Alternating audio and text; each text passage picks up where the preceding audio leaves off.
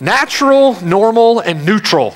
Natural, normal, or neutral is the homosexual agenda, or is homosexuality any of those? Is it natural, normal, or neutral? This is unmasking the myths of homosexuality. Unmasking the myths of homosexuality. And from that, we want to take a look as we work through these issues. We're going to examine some of those myths that are perpetrated by the movement, some of those things that are very pervasive in the homosexual agenda, the homosexual community. We're going to take a look at whether homosexuality is natural, normal, or neutral. And then we're going to take a look at what the Bible has to say from Romans chapter 1, verses 18 through 32. If you will, please turn there with me. Let's read that text together. So as we talk, you'll have that text in your mind as we listen to some of the things that are going on in the movement, some of the things that are happening. You can relate those in your own thinking to Romans chapter 1 and what the Word of God has to say about that. So Romans chapter 1, verses 18 through 32. Let's read this text and then we'll pray. So Paul says, beginning in verse 18, "For the wrath of God is revealed from heaven against all ungodliness and unrighteousness of men who suppress the truth in unrighteousness. Because what may be known of God is manifest in them, for God has shown it to them. For since the creation of the world, his invisible attributes are clearly seen, being understood by the things that are made, even his eternal power and Godhead, so that they are without excuse. Because although they knew God, they did not glorify him as God, nor were thankful, but became futile in their thoughts, and their foolish hearts were darkened. Professing to be wise, they became fools, and changed the glory of the incorruptible God into an image made like corruptible man, and birds and four-footed animals and creeping things. Therefore, God also gave them up to uncleanness in the lusts of their hearts, to dishonor their bodies among themselves, who exchanged the truth of God for the lie, and worshiped and served the creature rather than the Creator, who is blessed forever. Amen. For this reason, God gave them up to vile passions, for even their women exchanged the natural use for what is against nature. Likewise, also the men, leaving the natural use of the woman, burned in their lust for one another, men with men committing what is shameful, and receiving in themselves the penalty of their error which was due. And even as they did not like to retain God in their knowledge, God gave them over to a debased mind to do those things which are not fitting, being filled with all unrighteousness, sexual immorality, wickedness, covetousness, maliciousness, full of envy, murder, strife, deceit, evil-mindedness. They are whisperers, backbiters, haters of God, violent, proud, boasters, inventors of evil things, disobedient to parents, undiscerning, untrustworthy, unloving, unforgiving, unmerciful, who, knowing the righteous judgment of God, that those who practice such things are deserving of death, not only do the same, but also approve of those who practice them." Let's pray. Father in heaven, Lord, we acknowledge we are under the authority of your word. Lord, we joyfully acknowledge that your word directs us and guides us, and Lord, gives us a true and perfect and pure rule by which we obey you, by which we demonstrate loving faith and love toward you, God, and keeping your commandments. And Lord, an accurate reflection of who you are and what you intend for us. And we're so grateful to you, God, for your word. Thank you, Lord, for the opportunity to dig into your word with respect to this homosexual agenda. I pray that it be helpful. We need your understanding, God. We need our minds, our hearts to be illumined. We need the understanding that comes only from your Spirit as we read the Word of God together. Please give that to us, Lord, so that we might faithfully serve you, might faithfully preach the gospel. It's all for your glory. Thank you, Lord, for this time. In Jesus' name, amen. So, the title of our session, Natural, Normal, or Neutral? Natural is the homosexual agenda. Natural is homosexuality neutral? Some say that it simply doesn't harm anyone. How bad can it be? Is it normal? Besides, they say, I was born this way. Is it normal? Is it natural? We're going to take a look at these questions in unmasking the myths of homosexuality. Then we're going to take a look at how that relates to our text in Romans chapter 1, verses 18 through 32. So as we get into our session, I want to give you some background as we did the session this morning so you can provide for yourself a framework that we're working with here, a context in which we're working. So listen to some of these facts. Former Democratic presidential candidate and Vermont Governor Howard Dean, I don't know if you remember that name, Howard Dean signed a bill legalizing civil unions for homosexuals in Vermont. In defending his comments, his actions, he said, the overwhelming evidence, listen to that statement, the overwhelming evidence is that there is a very significant, substantial genetic component to it, speaking of homosexuality. From a religious point of view, if God had thought homosexuality is a sin, he would not have created gay people. Well, thank you, Howard Dean, for enlightening our understanding. We're grateful for his wisdom, aren't we, that he taught us that valuable lesson. Interesting, all the suppositions, presuppositions, assumptions that are made in that statement. Overwhelming evidence, a very significant, a very substantial genetic component to it.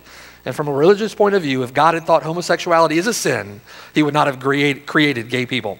Remember now from our first session, a fundamental precept of the homosexual agenda and the goal of that movement is to present homosexuality, to present a sodomite lifestyle, sodomite practice, as a perfectly normal and legitimate equal to heterosexuality, so that it is completely approved and even applauded in our day and age. This movement has been extremely effective over the last 20 years. Once seen again as predominantly a perversion or a pathological disorder, is by and large today seen as unquestionably acceptable. In fact, there is overwhelming evidence, right? How can you argue it? It's a very significant, there's a very substantial genetic component to it. Homosexuals are just like everybody else. Homosexual unions are just like the marriage that everyone else has. They just have a different orientation. Now, much of this has been done using a really powerful propaganda machine.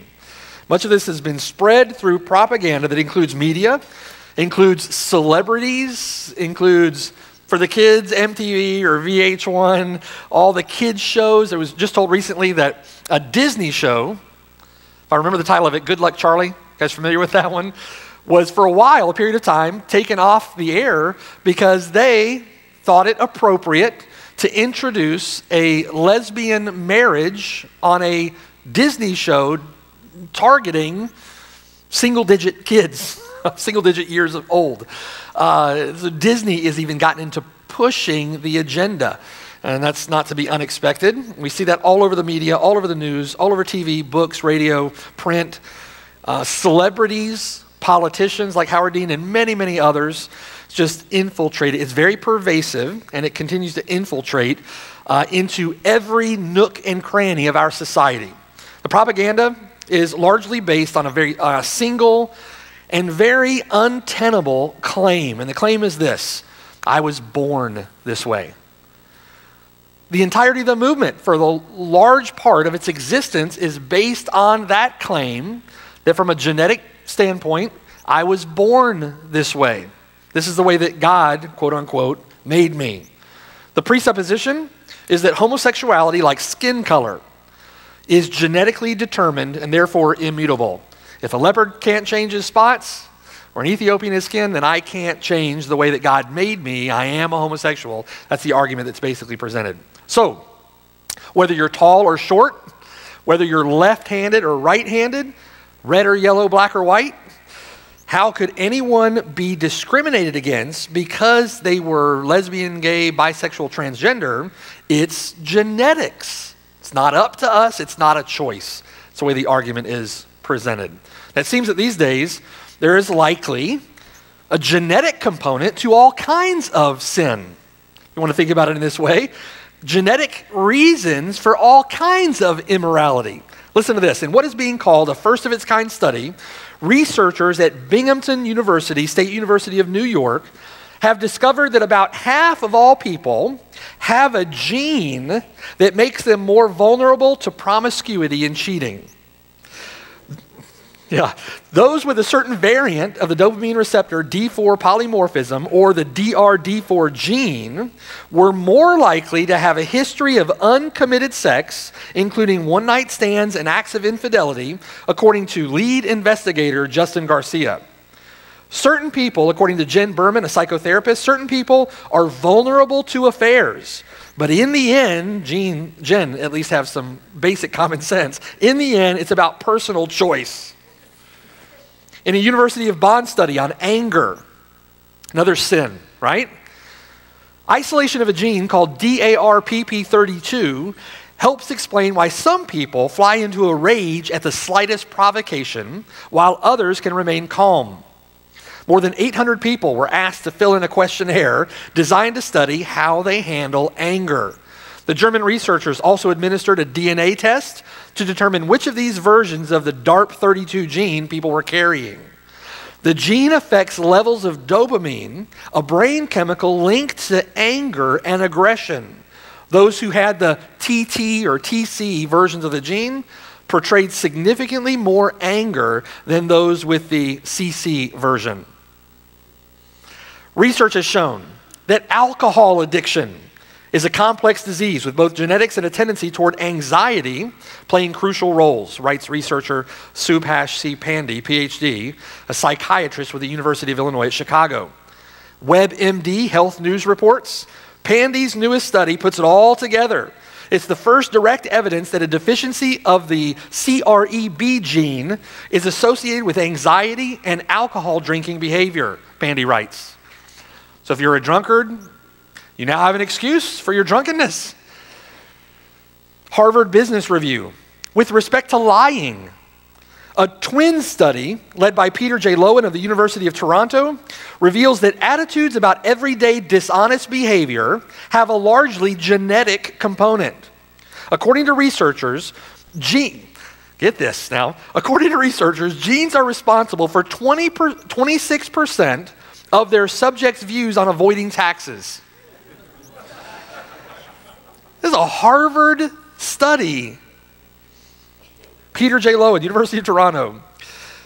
This gene affects 42% of their views on taking unnecessary sick leave. So you call into work sick, you lied about it. It's not you, it's your genes. It's not your fault, right? Listen to this, according to the Washington Times. An American molecular geneticist has concluded after comparing more than 2,000 DNA samples that a person's capacity to believe in God is linked to brain chemicals. Dean Hammer, the director of Gene Structure and Regulation Unit at the National Cancer Institute in Bethesda, asked volunteers 226 questions in order to determine how spiritually connected they felt to the universe. The higher their score, these aren't abnormal research activities that go on. These aren't unusual, out of the ordinary. These types of studies are funded and propagated and done continuously by those in very highly well-respected scholastic circles, by those that are determined to be the academics and scholars in our society, those that influence thinking. If you think about the influence that they have in our colleges and universities as curricula are put together, as studies and textbooks are put together, they have tremendous influence, tremendous influence. He asked them 226 questions in order to determine how spiritually connected they felt to the universe. The higher their score, the greater the person's ability to believe in a greater spiritual force, and, Mr. Hammer found, the more likely they were to share the gene VMAT2. Studies on twins showed that those with this gene, a vesicular monoamine that transports and regulates the flow of mood-altering chemicals in the brain, were more likely to develop a spiritual belief. So it's not only that you're uneducated, ignorant, and backwoods. It's not the only explanation for religion. You also have this gene, VMAT2.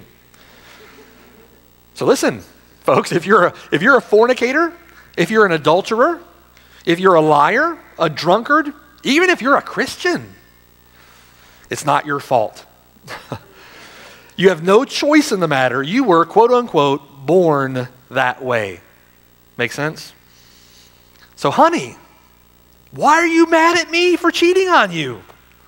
Why are you giving me such a hard time? The overwhelming evidence, honey, is that there is a very significant, substantial genetic component to it. From a religious point of view, if God had thought that adultery is a sin, he wouldn't have created adulterous people, right? The foolishness of the logic goes both ways. You can't have one without the other. That's the logical conclusion of that kind of thinking, and in any other circumstance, clearly absurd, right? Clearly ignorant, clearly ridiculous. Listen to this from the heavily homosexual infiltrated and sodomite supporting APA. APA is the American Psychological Association. It is the largest association of psychologists worldwide. Tremendous impact with the government, tremendous impact in legislation and in political circles. They have tremendous influence. Usually the way that the APA goes, so goes most of the other organizations that are like them. They tend to follow suit. So this is the APA, the largest association of psychologists worldwide. In 1998, the APA, American Psychological Association, released a brochure titled Answers to Your Questions About Sexual Orientation and Homosexuality that contained the following statement. There is considerable recent evidence to suggest that biology, including genetic or inborn hormonal factors, play a significant role in a person's sexuality. Think about that statement for a moment. If you've looked at any of the science, quote unquote, around this topic, around this subject, it's excessively questionable. You have the APA, which is largely infiltrated by sodomites, homosexuals. And to give you an example, APA did a study on reparative therapy. We talked about that a little bit this morning, what reparative therapy is. The APA, wanting to sort of settle that issue, said, look, there's a lot of debate over reparative therapy. We're going to settle this issue. We're going to appoint a 6-member research team of scientists, that's what they called them, to research reparative therapy and settle the issue of whether reparative therapy is something that is useful in psychology or something that is harmful and not useful in talking to those who are claiming homosexual tendencies. So what do? They put together a 6-member team of scientists to research the issue.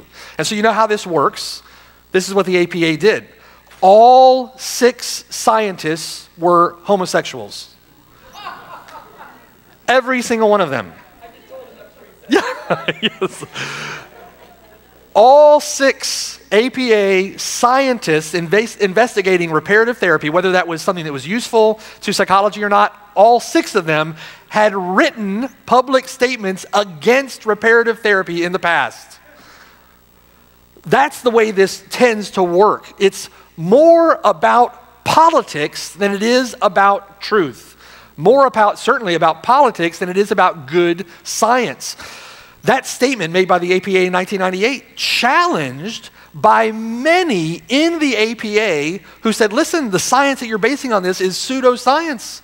If you look at just a couple of studies that study the size of the hypothalamus gland, and that there was a presupposition made that for the heterosexual male, that gland might be larger or smaller than quote unquote heterosexual men, or various genes that they were looking at. The science at the time was, to say sparse is a grotesque understatement. It was virtually non-existent, and the science that was being done was so highly questioned, even among those inside the APA, that they were flabbergasted a statement like that would ever be made. So let's fast forward now a little bit. They've just released, the APA has, a new brochure on the heels of recent research, and this is something that should be encouraging, on the heels of recent research that now denies the existence of a gay gene. So that we understand what we're talking about here. There's been new research that denies the existence of a gay gene. Now, since they have mapped the genetic code, there are genes for all kinds of things. There is a gene that affects whether asparagus is bitter tasting to you or not. There are genes, obviously, that affect eye color, hair, your propensity for skinny or to have a figure like mine. Genes that affect many, many things. But new research has found that they can't find a quote-unquote gay gene. And it appears that they've backed off that 1998 statement a little bit. The new statement says this: there is no consensus. Well, you can imagine this is a big breakthrough for the APA. There is no consensus among scientists about the exact reasons that an individual develops a heterosexual, bisexual, gay, or lesbian orientation. Wow. No consensus. Although much research has examined the possible genetic, hormonal, developmental, social, and cultural influences on sexual orientation, no findings have emerged that permit scientists to conclude that sexual orientation is determined by any particular factor or factors. Many think that nature and nurture both play complex roles. In other words, your environment and your upbringing play complex roles in whether you become homosexual or not. The difficulty with a statement like that, or with the progress in the science, so to speak, is that in large part the damage has been done. I mean, there is such a pervasive thought on the part of anyone associated with the movement, or frankly anyone on the outside of the movement, that this is natural. It was in the beginning, in a former study, that 13% of Americans believed that homosexuality was inborn, that it was just a natural, 13%. Today that percentage is upward of 70%, believe that it's just natural, that people are born that way or there's some genetic component to it. The thing that is encouraging is that there is science, good, credible science going on right now by those associated with organizations like the APA that attest to the fact there is no gay gene or some genetic component to it. In essence, or inevitably, does that even matter? They seem to have linked, in some cases, genetics with alcoholism, genetics with lying, genetics with unfaithfulness in your marriage, genetics with any number of things. But does that mean that you have to do it? Because if you have a gene that makes you more susceptible to lying, does that then in any way, shape, or form excuse your lying? No. Any common sense, rational argument would understand that. So what does this mean to me? If I'm looking for a genetic silver bullet to get me off the hook for my lying, my anger, my adultery, my homosexuality, I'm not guilty. It's my genes that make me cheat. Being a drunkard is hereditary. I'm a sodomite because that was the way I was born. It's just not going to get you there. Neil Whitehead, a PhD in biochemistry, after having reviewed more than 10,000 scholarly papers of findings on this particular subject, said this. He said, geneticists, anthropologists, sociologists, endocrinologists, neuroanatomists, medical research into gender, twin study researchers are all in broad agreement about the role of genetics in homosexuality. Now think about that statement for a minute before we go on to his next. All of them, among 10,000 scholarly studies done on this particular subject, all of them are in broad agreement about the role of genetics and homosexuality. Genes don't make you do it. How clear can we be, right? There is no genetic determinism, and genetic influence at most is minor. Genetics at most, he says, present a risk for certain destructive behaviors, but you don't have to act on them. Today, it's entirely politics and homosexuals themselves and the movement that drive the gene discussion, not science. Science doesn't drive this discussion. It is politics. So where does that leave us? You can't say that my brain made me do it. That's not going to fly. You can't say that my physiology made me do it. You certainly can't say that the devil made me do it. So one, just because something may or may not have a biological basis does not make it morally acceptable or physically unavoidable. We all have a sin nature that we have to contend with, right? The idea that homosexuals are born that way is absurd. We're all born with a sin nature. In one sense, you can call it natural because it's from the scripture. We know we're all born with a sin nature. And number three, all sin is natural in that sense because it's what the Bible teaches. All people are born with an orientation toward sin. Ephesians chapter 2, Beginning in verse 1, the Bible says, "And you he made alive who were dead in trespasses and sins, in which you once walked according to the course of this world, according to the prince of the power of the air, the spirit who now works in the sons of disobedience, among whom also we all once conducted ourselves in the lusts of our flesh, fulfilling the desires of the flesh and of the mind, and were" what? "By nature children of wrath, just as the others." We're born with a sin nature. In Psalm chapter 51, verse 5, David says, "Behold, I was brought forth in iniquity, and in sin my mother conceived me." Now, according to David in Psalm 51, all of us were born sinful. It wasn't after David committed adultery with Bathsheba and had her husband Uriah the Hittite killed that he became sinful. David and all of us are born sinful because we are born with a sinful nature. His sin, our sin, everyone's sin flows out from that sinful nature that we're born with. It's out of a sinful heart. We act in accord with a sinful nature and we sin. We don't sin and therefore become sinners. We sin because we are sinners. Make sense? For a homosexual to claim that he was born that way says absolutely nothing about the moral acceptability or sinlessness of homosexuality. As other sin, homosexuality is the fruit of a depraved nature. As Paul says there in Ephesians, they conduct themselves in the lusts of their flesh. In that sense, it's no different than any other sinner. We simply conduct ourselves outside of Christ, outside of the indwelling of the Holy Spirit, and a new heart, new creation. We all conduct ourselves in the lusts of our flesh, fulfilling the desires of the flesh and of our mind. And we're by nature children of wrath, just like everybody else. Well, you may say then, they may argue, that may not be important in that sense, but what about nature? It happens in nature, so it must be natural. So if it happens in nature, it must be natural. It's a complete abnormality in nature. In fact, species, as we talked about last night, species would die off if it were natural in nature. You think about most of the folks you're going to talk to, we understand there are certain elements like microevolution that do take place. You'll see birds that go through certain evolutionary changes based on their environment, based on time. You see certain breeds of dogs that come into existence based on microevolution. There's also some truth to natural selection, that those species that have this bent on just killing themselves off are going to go extinct after a period of time. And so there is some truth in experience to natural selection even. All of that obviously is governed in the sovereignty of God. And yet to someone thinking about natural selection, if you've got a species that is normally acting with homosexual behaviors within the species, they're going to die off. There's not going to be any of them left. Procreation is created by God to perpetuate the species, and you can't apply that kind of logic.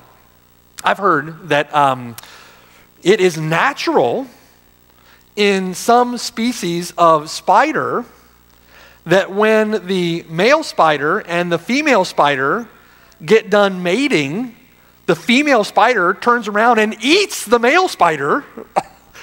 So because that's natural in nature, does that make that natural? Honey, what are you doing? Not natural.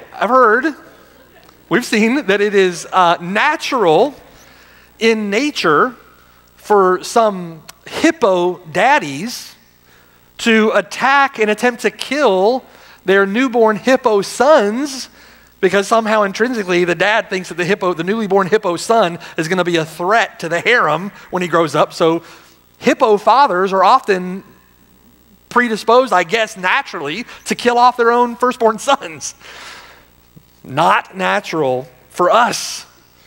It's overwhelmingly obvious what is intended in nature. That very clearly described for us in Scripture. In fact, if homosexuality were natural, then why wouldn't that also apply to a whole host of other perversions? If homosexuality is natural, then what about the pedophile, the pederast? What about the rapist. Listen, I'm predisposed. There's a genetic component to it. Just that's the way that I am. I can't control it. How many of you here today, Christians, would raise your hand in agreement with the fact that before Christ, you couldn't control your sin? You're right. We've all experienced that. I'm powerless against it. Yes, you need Christ. You need to be transformed. You need a new heart. You need a new nature. The sadomasochist, incest. So answering the question about whether or not homosexuality is natural goes a long way then toward answering our remaining two questions. Is it normal and is it neutral? Is it normal and is it neutral? Reverend Dr. Giles Fraser of St. Mary's Anglican Church in London says this in response to some discussions and letters that came in to his church. Reverend Giles Fraser had speak at his church in London there, Eugene Robinson was the first openly sodomite ordained bishop in the Anglican Church, the Episcopal Church here in America. And Giles Fraser had him speak at his church in London and got some flack from that. So he says, what's so stupid about these people, homophobes, right? That's you and I.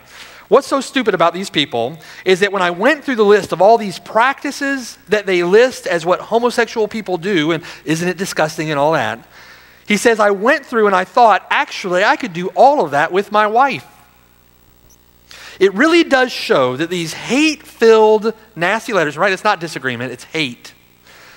Really does show that all these hate-filled, nasty letters really are just about prejudice.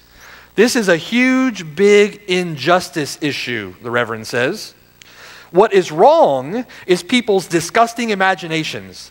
They imagine to make something dirty, which as Christians we should all be celebrating, which is love between two people. You see how the argument is presented? The argument for the fact that it is normal is presented in the film of the fact that it's just love between two people. What could be more normal? What could be more reason for celebration than just love between two people?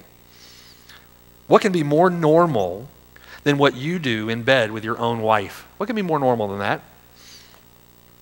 According to the Department of Health and Human Services, 43% of homosexuals report to have had 500 or more sexual partners.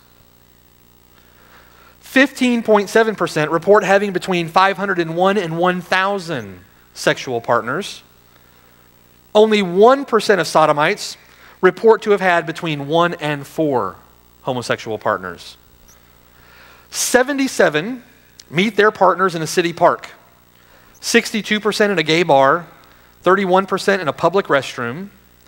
Only 28% of sodomites can claim to have known someone for longer than a week prior to sex.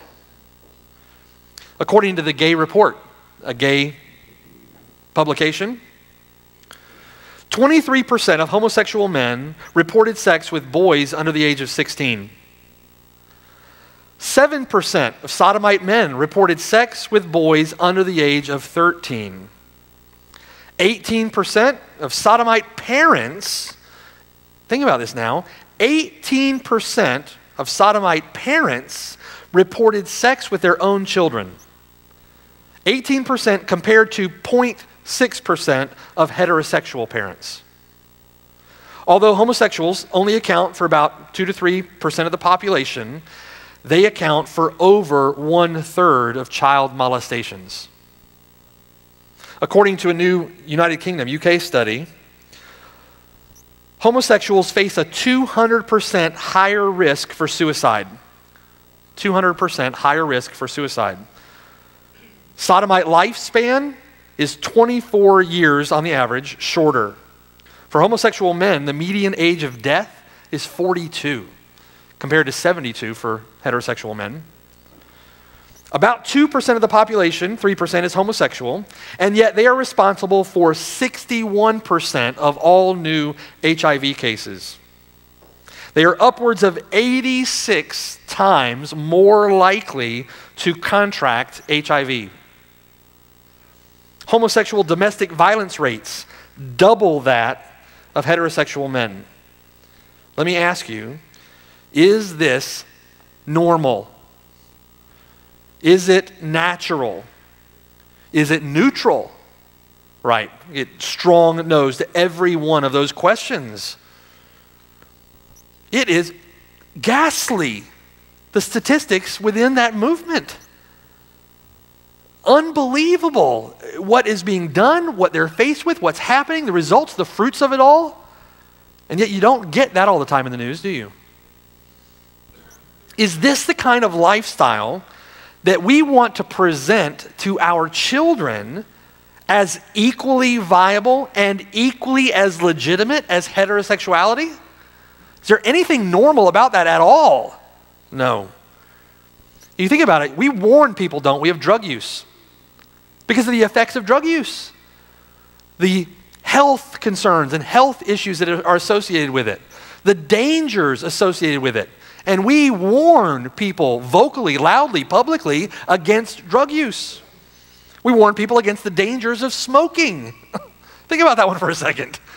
We warn people against smoking because of the health hazards associated with smoking, because of what it has purportedly done to our economy, the costs on our economy of smoking-related diseases and issues.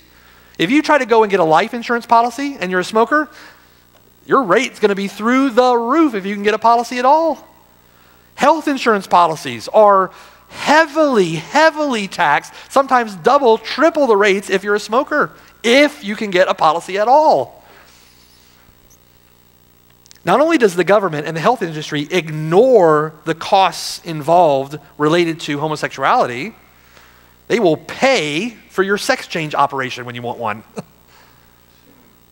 It's a ridiculous double standard. It's a ridiculous hidden agenda to silence the truth about all this. It is ridiculous.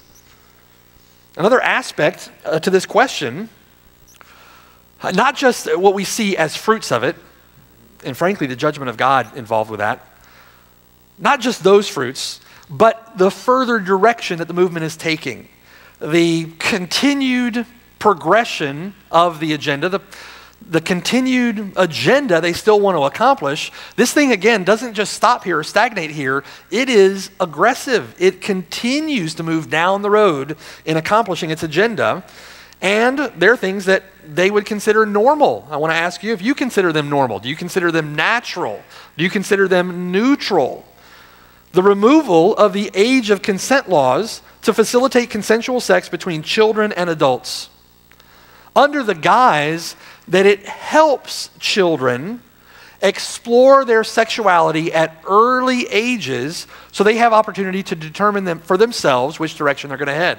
As if sexuality or orientation or any of those things should be anything that any child should be dealing with, right?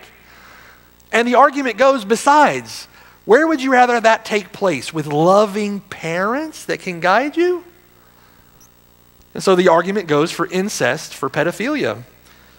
Pedophilia and incest are winning right now in the courts. The removal of gender identity with the current transgender revolution getting started. Right now the discussion is to take gender off bathroom doors. Take gender out of schools. It's no longer male or female or father or mother. It's now progenitor A and progenitor B. Increased allowance for children of all ages to explore options of choice. The complete destruction of anything normal related to the family. This is the direction this is headed. This is tearing at the fabric of what it means to be a family, tearing at the fabric of what God intends for the family. It, in its current trajectory, is for the destruction of anything understandable or normal with respect to the biblical family. Increasing sex change surgery, sex reassignment surgery, or sex transitioning surgery, they call it. Sex change procedures and the consequent pregnant man problem. Have you thought about that one? In increasing numbers, you have women who are coming out as transgendered men, feeling they're a man trapped inside a woman's body, who then begin the process of sex transitioning surgery or sex transitioning hormones to become a man who then gets pregnant. You have pictures of bearded men with breasts having babies. Doing away with categories altogether like male and female. They're out for what one purported was a genderless future. Something that is growing in alarm is apodomnophilia. Apodomnophilia, what that is if you're not happy with your body type, as in you have male plumbing and you believe that you're a woman or want to be a woman, you can have male plumbing removed and through hormones and surgery, female plumbing put in.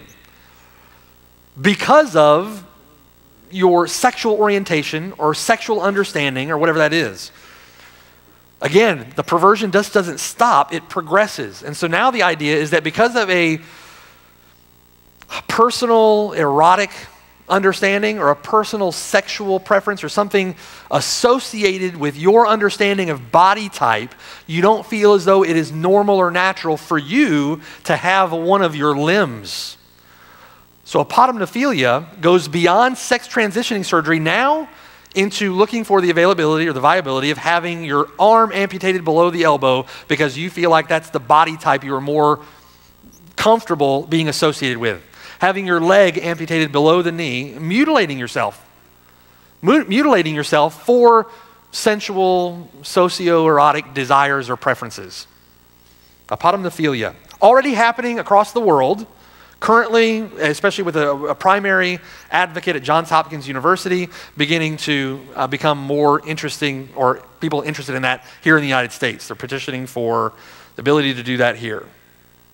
And in addition to all that, the attempt at the complete silencing of Christians as the opposition, leading to a horrendous double standard, prosecution and persecution.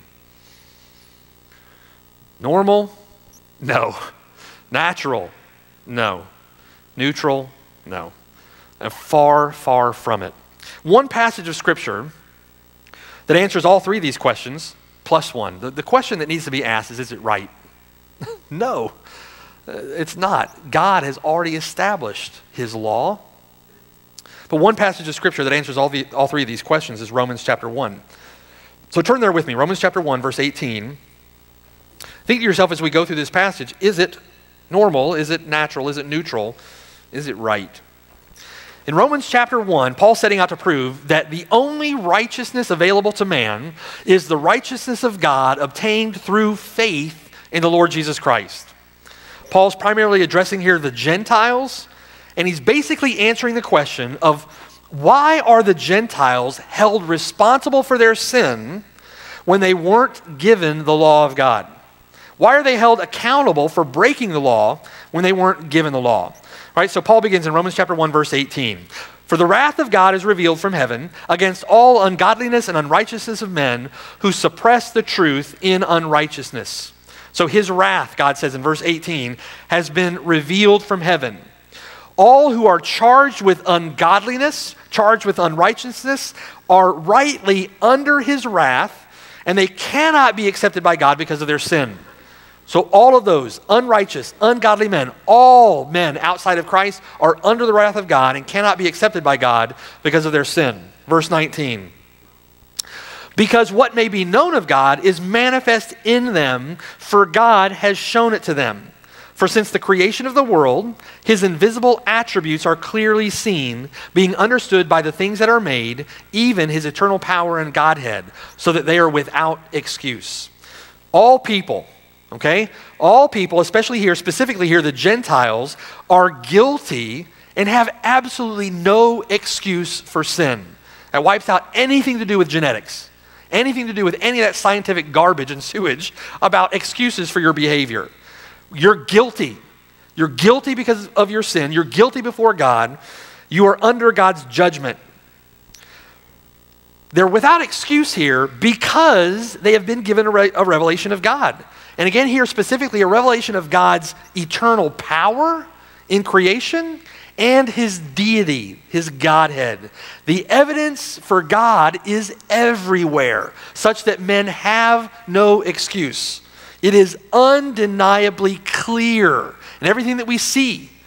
The presence of God, the power of God, the deity of God, his rule and right to reign, all exceptionally clear. But because of the fall, because of man's depravity, we're blind. We are sinful. We are dead in our trespasses and sins. And all men outside of Christ have rejected the truth of God. Consequently, they reject God. What this is talking about here, beginning in verse 18, is that then they would rather have for themselves the creation rather than the Creator. They would rather have God's stuff that God made for his glory. They'd rather have that than have anything to do at all with God. Think about it now. Everything that God has created, everything God created was created for ultimately for his glory. We looked at the passage in Genesis this morning. Our brother went through that. God created creation to point to his glory, ultimately, to point to his power, to point to his goodness and loving kindness and care of us. Designed, created for man's good so that man would respond to God with thankfulness in his heart, with joy in his heart, with love for God in his heart, and would point man, raise his affections, raise his heart toward God to glorify, praise, and worship God for all that God has created, all that God has done. It's to point us, to point man to the heavens, to the creation. The heavens declare the majesty of God, right? The glory of God. We're to look at the heavens. We're to see them in awe and wonder for what God has done, all that God has created, and we're to glorify God because of his power, because of his goodness, because of his beauty, because of just his infinite creativity, because of who God is. Marriage, created by God to reflect the love and care and compassion and kindness of God for his people, to direct men's hearts, to direct men's affections, to direct men to worship and praise and thank God who created marriage. In other words, to glorify him for his goodness to his people in instituting marriage. Food. Created food to bless us. I love food. There's a variety of food, all the different kinds of foods that are made. Particular favorite, lasagna, but other than that, all of them come in a close second, you know.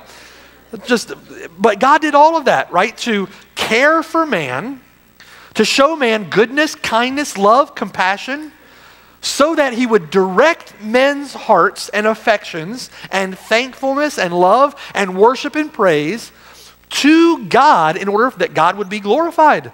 That all of that creation, everything that God has created, finds its end in the glory of God, in the worship and praise of his people, in the thankful hearts of his people.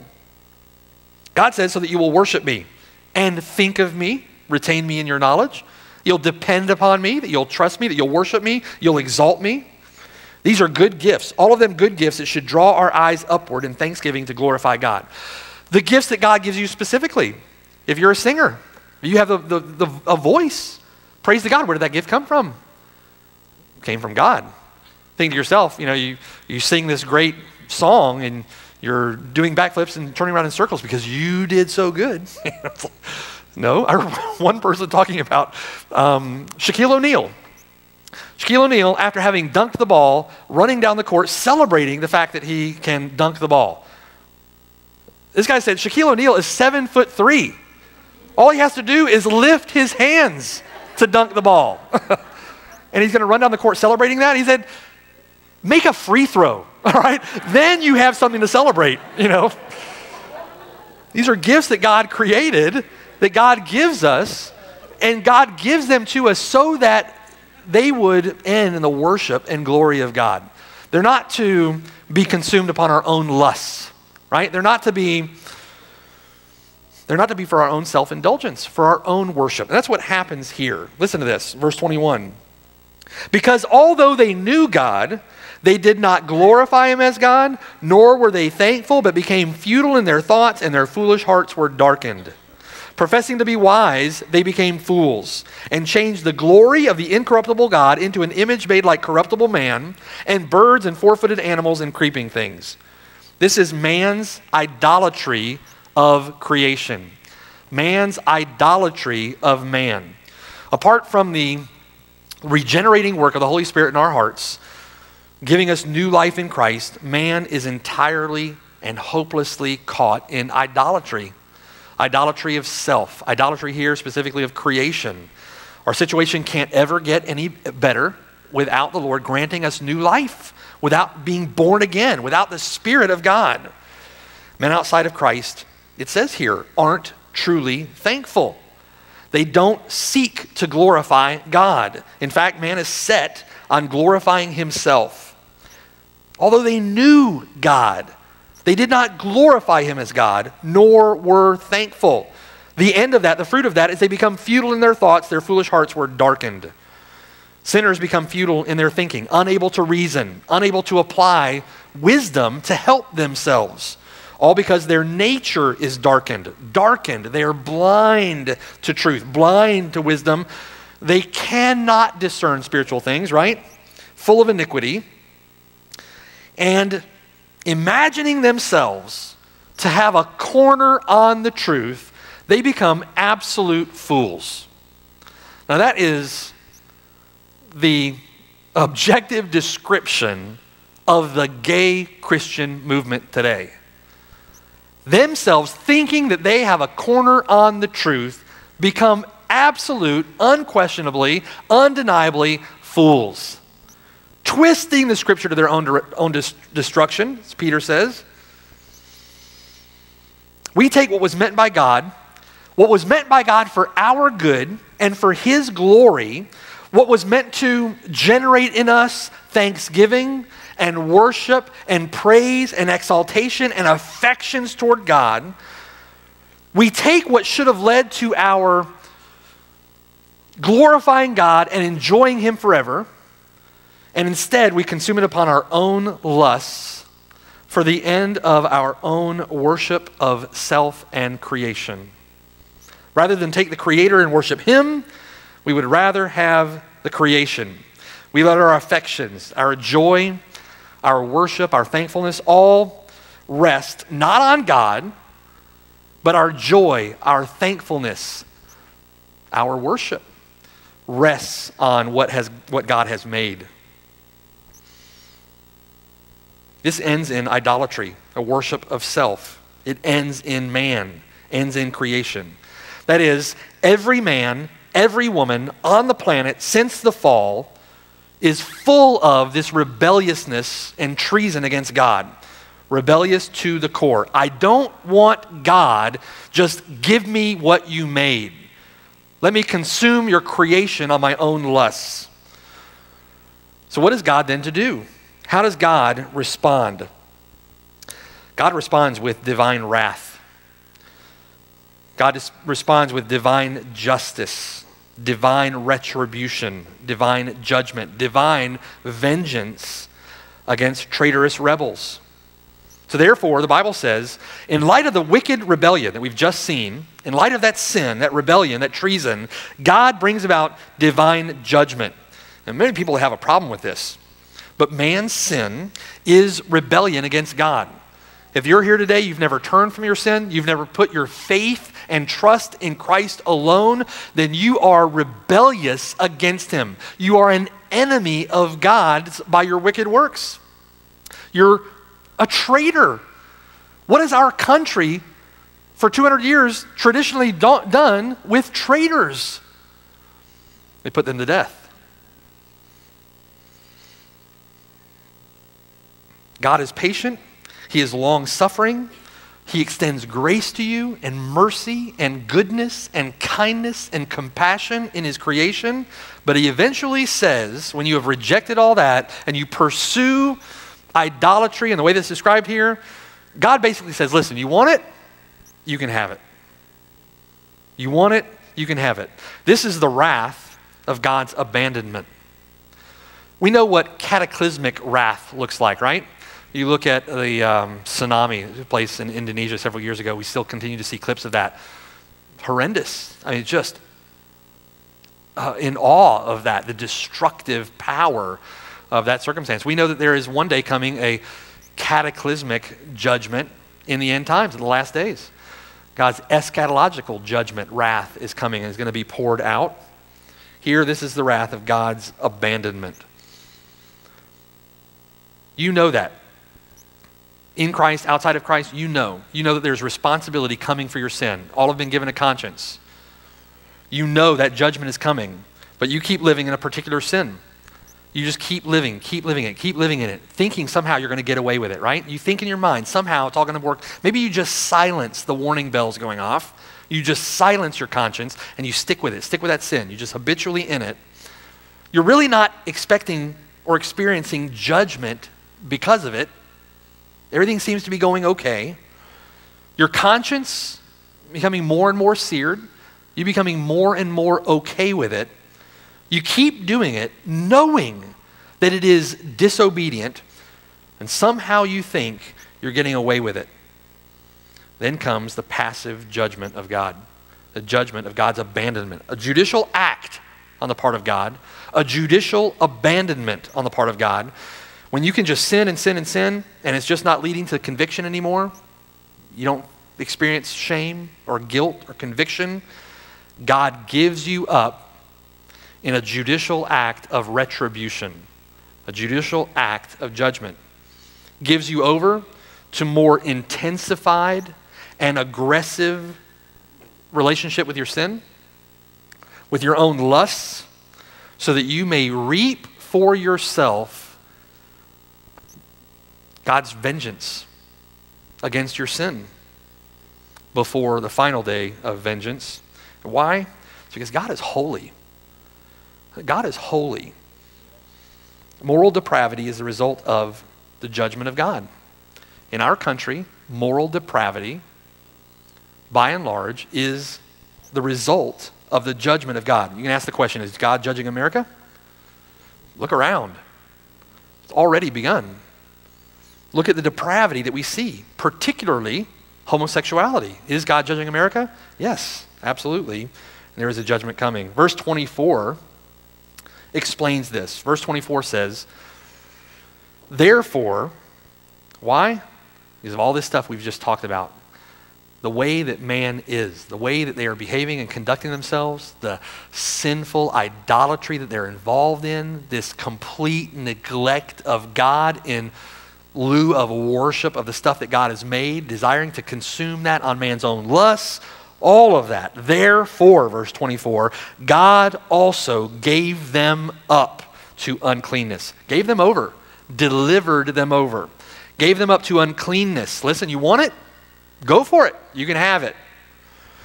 Gave them up to uncleanness in the lusts of their hearts to dishonor their bodies among themselves, who exchanged the truth of God for the lie. We talked about earlier today in Isaiah how they are attached to their wagon of wickedness by cords of deception, cords of lies, cords of falsehood. Exchanged the truth of God for the lie and worshiped and served the creature, the creation, rather than the Creator who is blessed forever. Amen. The lie is you can govern yourself without God. The lie is whatever you tell yourself that allows you to indulge yourself rather than looking to God and glorifying God for those glorious and precious gifts that He gives us, worshiping Him as the Creator. Verse 26, for this reason, God gave them up. That word, that passage is used 3 times here. That word, God gave them up, gave them up, gave them up. This is the second in verse 26. He gave them up to vile passions. This is a divine retribution, a divine judgment of God, that for those reasons He gave them up to vile passions. For even their women exchanged the natural use for what is against nature. Is that natural? No. God says it is against nature. Likewise, verse 27, also the men, leaving the natural use of the woman, burned in their lust for one another, men with men committing what is shameful and receiving in themselves the penalty of their error which was due. The Bible says, for this reason. For what reason? Because man says, I don't need you, God. I don't need you. I don't want you. I want my own way. You know what? I'm wise in my own eyes. I can determine what's best for me. I don't want you. I just want to indulge myself on what you have created. So what does God do? God curses humanity with homosexuality. God curses humanity with homosexuality, gives them up to vile passions. God creates everything for his glory that he might be worshiped. Man sees that creation not as a way to glorify God, but to indulge himself. And so man ends up worshiping what God has created rather than worshiping God. God created man for the woman, woman for the man, that we might worship and glorify God, so that we would see how good God is, how wonderful, how lovely, how compassionate, how loving God is, how we are to love him, how he loves his people. We're to see this as a glorious gift from God. Paul says in Ephesians chapter 5 that this is a picture of Christ and his bride, the church, and the most perverted extent to which you can go to reject God in favor of simply self-indulgence with his creation is to say, forget you, God, and your lousy gift, I'll take the man. I'll take myself. The woman says, I'll take another woman. Therefore, homosexuality, not only is it a divine retribution against the immorality, the idolatry that men are capable of, that they associate with and perform, homosexuality is the greatest act of rebellion against God's love for us, his desire to dwell with us, his desire to walk with us. So in the same way that heterosexual marriage is a picture of Christ having drawn us to himself, having died for us, sacrificed for us. We heard just an awesome explanation of that earlier today. That he purchased with his own blood.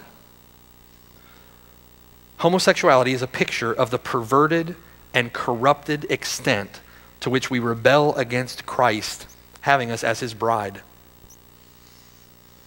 And this isn't just simply a first century cultural argument. This is an argument from creation. Verse 28, and even as they did not like to retain God in their knowledge, God, again, he gave them over to a debased mind, to do those things which are not fitting. Everything you are, everything you've been given, has been given to you by God for God. Everything is a gift to glorify God. You should retain God's in your thoughts. You should be thankful to him. You should live to glorify him with whatever he has given you. Verse 29, being filled with all unrighteousness, sexual immorality, wickedness, covetousness, maliciousness, full of envy, murder, strife, deceit, evil-mindedness. They are whisperers, backbiters, haters of God, violent, proud, boasters, inventors of evil things, disobedient to parents, undiscerning, untrustworthy, unloving, unforgiving, unmerciful. You know, the same heart that is full of envy and murder and strife is the same heart in a child that disobeys his parents. Who, knowing the righteous judgment of God, that those who practice such things are deserving of death, not only do the same, but approve of those who practice them.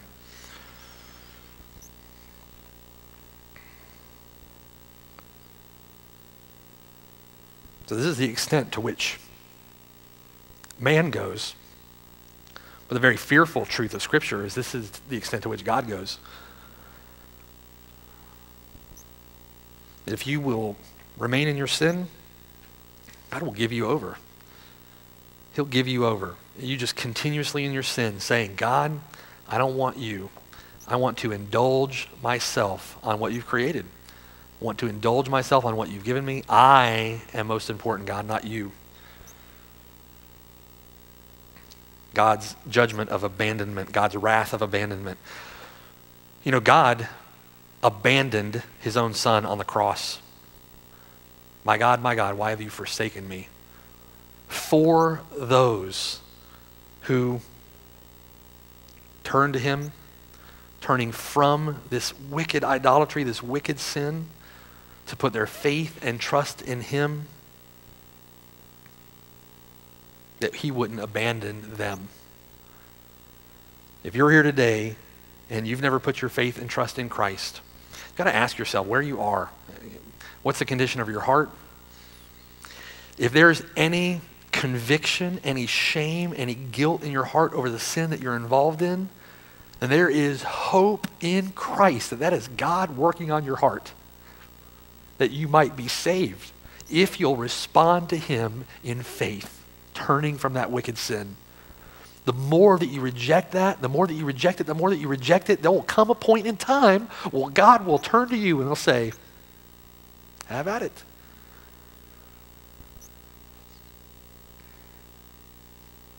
But Christ went to the cross, and there is hope for you in Christ. There is hope for the homosexual, those enslaved to this wicked, perverted sin. Believe on him that he might not abandon you, right? Turn to Christ in faith. Let's pray. Father in heaven, Lord, we look at you, Lord, in awe. You are holy, you are righteous, you are good. We look at all that you've created, God, and we just give you glory. We worship you and praise you for just the majesty of your creation, the provision that you give us through your creation, how it declares your majesty, how it declares your greatness, your eternal power and Godhead. And we thank you, we worship you, we praise you.